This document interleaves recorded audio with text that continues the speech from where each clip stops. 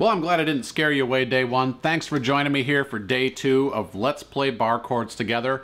Today we're going to tackle the major shape. So in the first lesson we talked about 7th shapes. Today we're going to talk about major shapes. So these are pretty cool.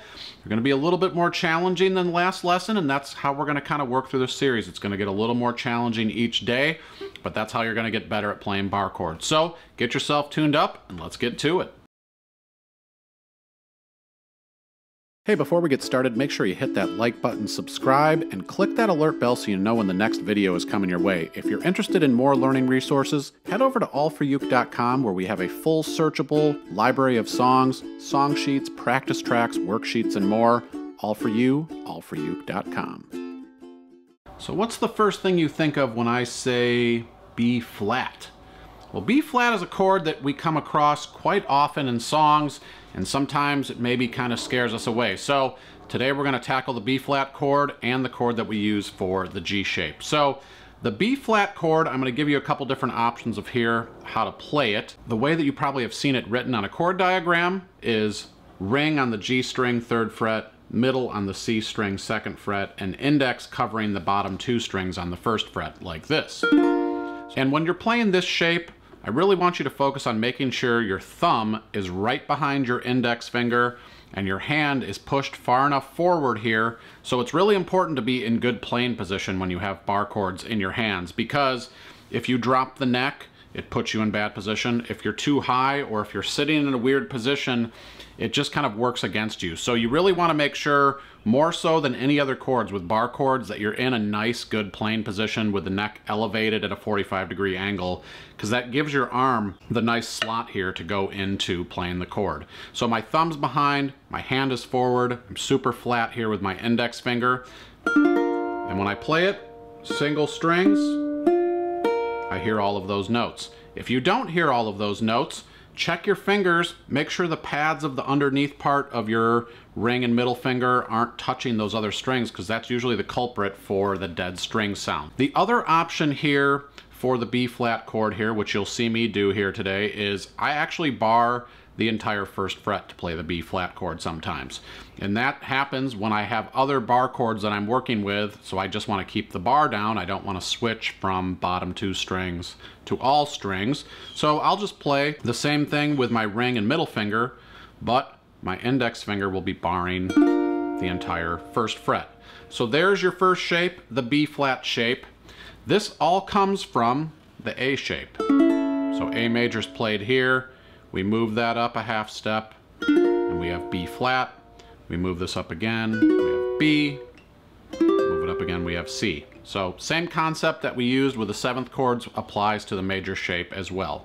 Our second shape here comes from the F shape, which is here, but I'm going to teach it to you as a G shape. So what we're going to do is pretend you're playing your F chord with your ring and middle finger here, and we slide that up 2 frets, and we bar the 2nd fret. So we have the 2nd fret barred, our ring finger's on the 4th fret of the G string, middle finger's on the E string on the 3rd fret.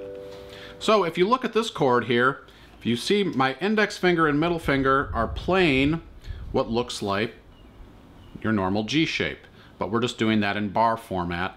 And then we also have our ring finger up top here. So this is a nice major shape to use, and we'll use this today in our play along. So the last thing I want to mention here is the strumming pattern. So we're going to take the strumming pattern a step further today, and we're going to do down, down, up for the strumming pattern. So I'm just holding this G chord here to demonstrate. But this strum is counted 1, 2, and 1, 2, and 1, 2, and so down, down, up, down, down, up, down, down, up. So for every down, down, up, that equals 1 time. So we'll use that with our chord progressions that we're going to play together today.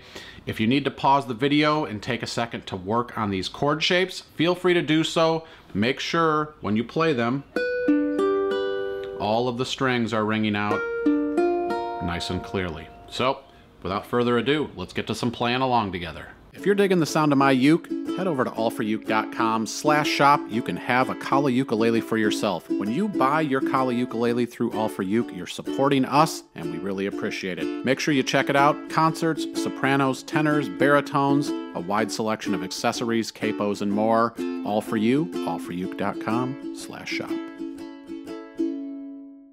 All right, so for our first progression here, we're going to use the B flat shape, and we're going to move that shape around. So we're going to move it here from the first fret to the third fret, which makes it a C chord, and then we move it to the fifth fret, which makes it into a D chord, and then we'll move back to C.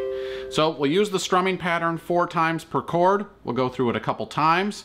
Try to make improvements every time. So if maybe the first couple times through you're not hearing the notes perfectly clear, that's okay. You're going to have plenty of opportunities to do these over and over and over again, and that's why it's great that this is on video. You can practice along with me at your leisure. Do bar chords all day. That's what I like to do, right? Well, not really. Okay, so here we go. Starting on the B flat, I'll give you the choice. You can bar the entire first fret like me, or you can just bar the bottom 2 strings and have fun with that. So here we go. 1, 2, 3, 4. Down, down, up, down, down, up, 3, 4. Move to C, 2, 3, 4. Move to D, 2, 3. Going back to C. Smile, you're playing some bar chords. B flat. Smiling in B flat, usually not used in the same sentence, but back to C, 2, 3, 4, and D, 3, 4, coming back down, C, 2, 3, 4, and on B flat.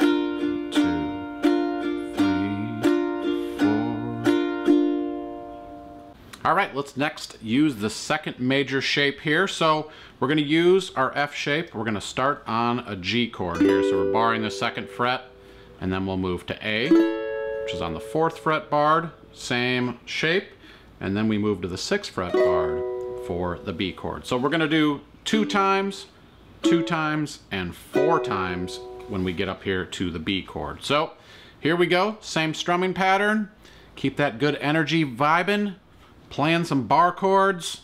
You know, it's a warm day here in Chicago, and bar chords just make it a little cooler for me. So here we go. 1, 2, 3, 4. 1, 2. A. Slide to B. 2, 3, 4. G. Keep that good thumb pressure. A.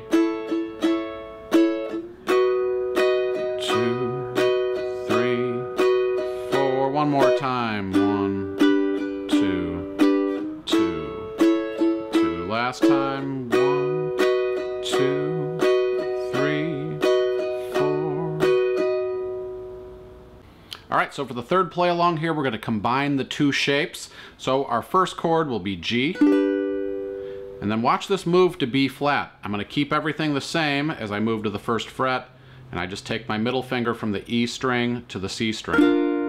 So that's a situation here where playing B flat with the full bar over the 1st fret is going to be to your advantage. So we have G, B flat, and we climb up here to the 3rd fret for C, and then we move back to G. So we're using the G shape, the B flat shape, the B flat shape again, and then back to the G shape. So here we go. 2 times per chord. This one's kind of got a cool, like, Radiohead vibe to it or something. I'm not sure, but I really like this progression. I might write a song with it. Here we go. 1, 2, 3, 4.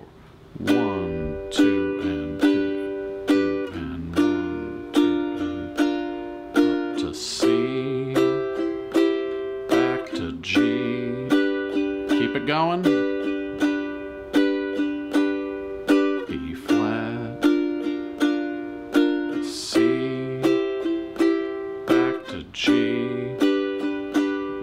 Again,